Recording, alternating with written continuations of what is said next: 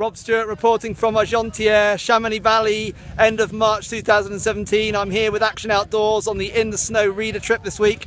We've just been with Emily Sarsfield, British ski cross racer, having a lot of fun on the ski cross course. Quick snow update for you in the Alps. It's really sunny this week, really nice spring conditions. Snow on piste is still pretty good. We even found a little bit of powder off piste. Some really nice spring skiing here in the Chamonix Valley this week. I think there's a bit of snow forecast this weekend, top things up. So yeah, looking towards Easter.